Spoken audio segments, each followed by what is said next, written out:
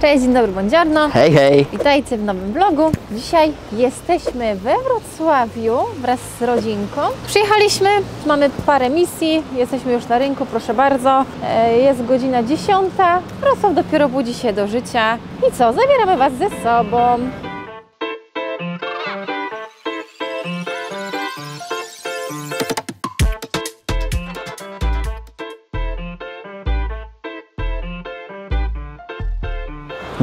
Dzisiaj mamy kilka misji do zaliczenia, a pierwszą misją jest dla mnie sklep zabawkowy, a gdzie dokładnie będziemy, to za chwilę zobaczycie, ale myślę, że rzeczywiście będę się tam czuł jak małe dziecko. Oliś dumnie leży, na razie jest spokojny. Może drzemkę sobie utnie. Co ty na to, synek? Podoba Ci się we Wrocławiu? Jesteś taki duży, widzisz? Ostatnio jak byliśmy, to w gondoli jeszcze chyba jeździłeś, no? Tak było. Ziewanko, spanko. Trochę się rozgląda, trochę patrzy. Tak? Mamy jeszcze 2 skrzyżowania. No. Idziemy.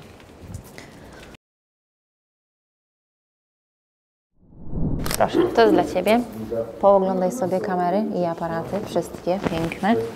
A tu Lubek działa. Jest skupiony, ale ogólnie przyjechaliśmy sobie do Wrocławia pooglądać sprzęty. Jak widzicie, Lubek jest w swoim żywiole. Mamy w niedalekiej przyszłości, w sumie za niedługo, zmienić co nieco i właśnie chcielibyśmy zobaczyć, czy to będą dobrze wydane, zainwestowane pieniądze. Dlatego, jeżeli jest okazja, przyjechaliśmy tutaj do fotoformy i poglądamy sobie właśnie to, co Lubek tam wybrał. Jak ja już wcześniej powiedziałem, do sklepu z zabawkami. Tak, do sklepu z zabawkami. No, Lubek jest tutaj przeszczęśliwy, widzicie, pełne skupienie, dlatego mu nie przeszkadza, niech zobaczy. No i co? I tak działamy. Słuchajcie, z fotoformy już wyszliśmy, no i ogólnie wrażenia, no super, ja bardzo lubię sprzęt, bardzo lubię, wiecie, aparaty, foto, wideo i tego typu rzeczy. No naprawdę mogłem dzisiaj przetestować na żywo bardzo fajne rzeczy. W tym miejscu pokażą Wam się jakieś urywki, które udało mi się nagrać w sklepie albo zrobić jakieś zdjęcia i to naprawdę, wiecie, tak w parę minut, nie spędziliśmy tam bardzo dużo czasu i no nie były to, tak jak Pani mi tłumaczyła, organizowane są od czasu do czasu dni otwarte. Wtedy jest też jakaś modelka, można sobie popracować jakimś sprzętem, aparatem i zobaczyć, co dokładnie wychodzi, wziąć ze sobą swojego laptopa. Ale oczywiście byłem na tyle sprytny i przebiegły, że też to zrobiłem i zgrałem sobie całą kartę, którą tam w sklepie obfotografowałem albo nagrałem wideo.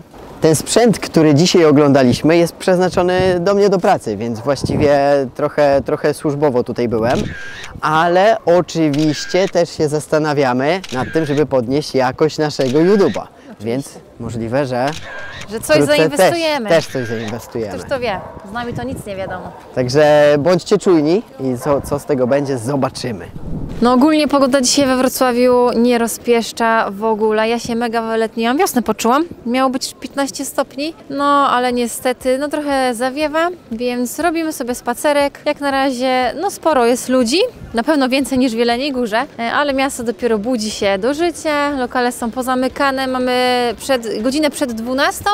Jesteśmy umówieni z moimi znajomymi, z Anią i z Michałem. Z Anią pracowałam właśnie za czasów Orseja. Idealna okazja, żeby pogadać. No i co, pewnie już wspomnieć co nieco o naszym weselu.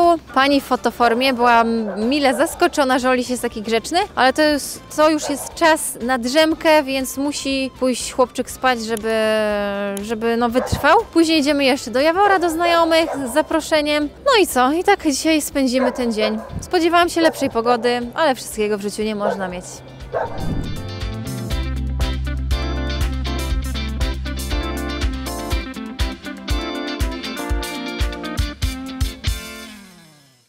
Day 2. Proszę bardzo, chciałam to uwiecznić. Lubek kucharz robi naleśniki. Mamy niedzielę i Lubek ma dzień dobroci dla swojej narzeczonej. Tak, Olisz? Nie mam mikrofonu. Tak. Day 3. Mamy dzień następny. Wybraliśmy się na spacer z rodzicami. Przyjechaliśmy na punkt widokowy. Zobaczymy. Na razie Oliś jest zachwycony owcami. Oliś już trochę zmęczony, ale to nic. Ogólnie droga, ścieżka jest taka dość ciężka dla wózków. Tutaj Państwo szli chyba z 5 wózkami. Powiedzieli, że nie doszli do końca, że darowali sobie. Dron, tak? Dron. Dron. Widzicie? Dzieci poprzechodziły do nas, tak? Elegancko. No tak. Znak jest, proszę bardzo, Złoty Widok.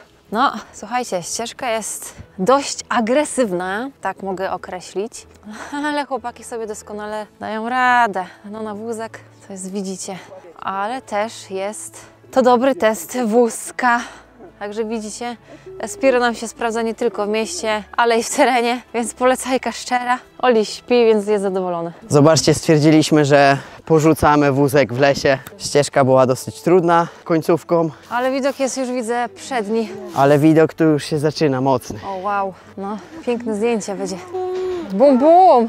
Dobra, usiądziemy na chwilę, zobaczymy. Oli się cieszy. Podoba Ci się? O, fajnie, że Tak? ławeczki są, chociaż na skałkach można usiąść. Ekstra.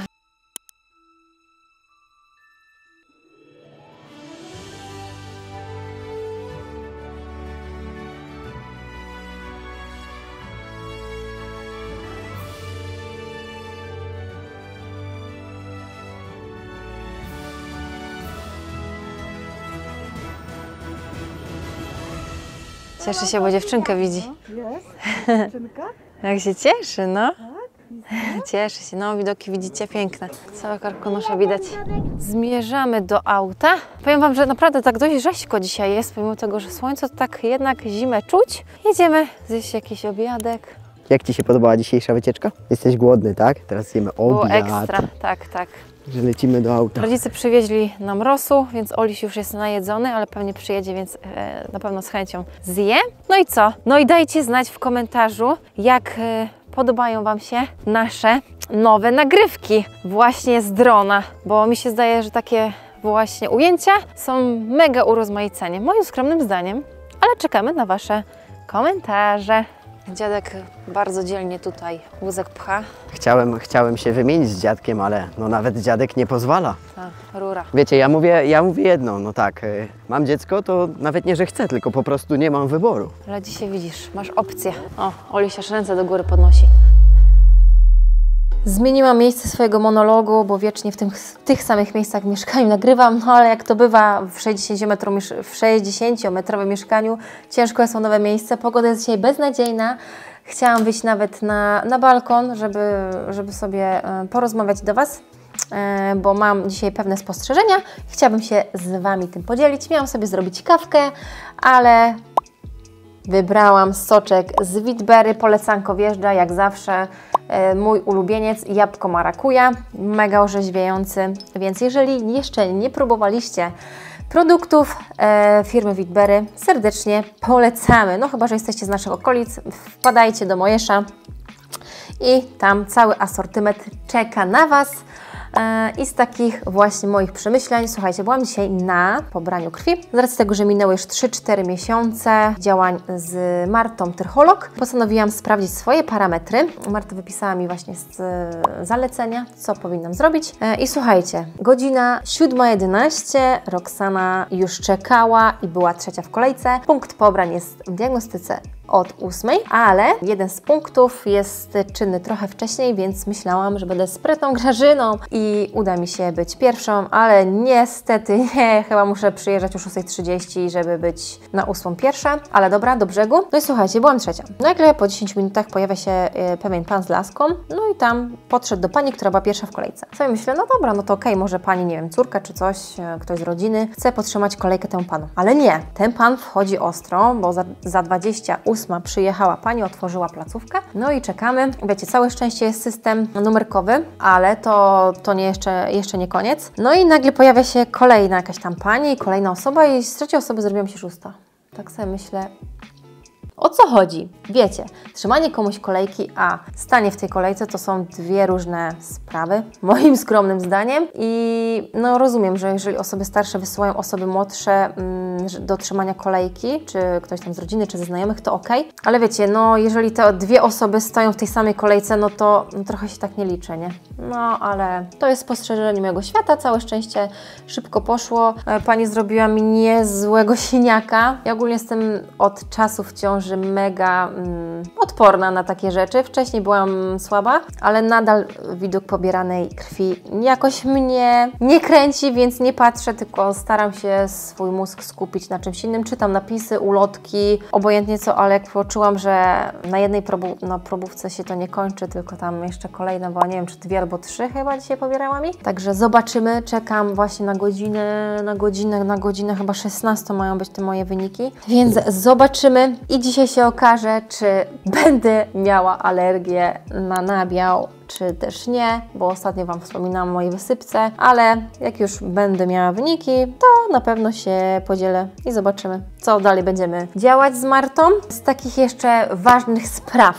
Dzisiaj, moi drodzy, w Jeleniej Górze odbywają się strajki rolników, bardzo mocno wspieramy, pomimo tego, że nie jesteśmy rolnikami, ale to też ma wpływ na nas wszystkich, ponieważ to, co do nas przyjeżdża do kraju, no ląduje na naszych talerzach, więc to jest mega straszne. Ostatnio z Lubkiem obejrzeliśmy vlog Grześka Bardowskiego, który bardzo dobrze tłumaczy i w ogóle te filmiki właśnie z granic, które no, pokazują nam, co przyjeżdża do naszego kraju, to jest głowa mała. No ciężko to jest opisać, mam nadzieję, że uda się to jakoś powstrzymać i no, że będzie dobrze, więc mocno wspieramy. Dzisiaj jest pogoda jaka jest, myślałam, że wyjdę z Oliwierem, ponieważ gdzieś tutaj w naszej okolicy miał być ten strajk, ale no nie ma szans, żebym wózkiem gdzieś tam chodziła dzisiaj. No i z takich przyjemniejszych tematów to moja mama ma dzisiaj urodziny i jedziemy dzisiaj w odwiedziny. Nie czuję, że rymuję kompletnie.